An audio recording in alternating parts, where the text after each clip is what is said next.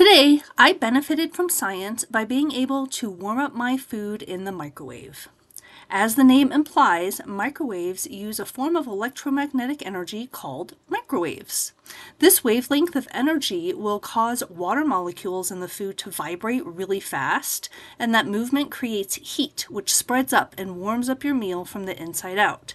So instead of heating the air around the food like an oven does, microwave heats the food itself by heating up the water molecules in the food.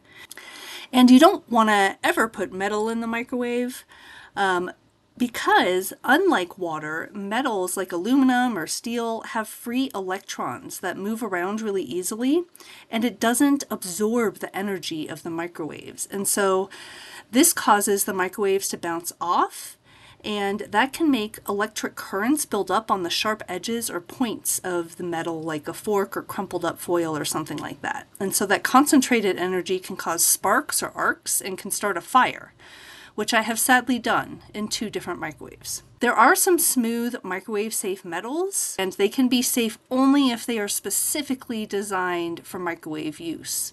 How did you use science in your life this week? Share it with us at Pagona Peak.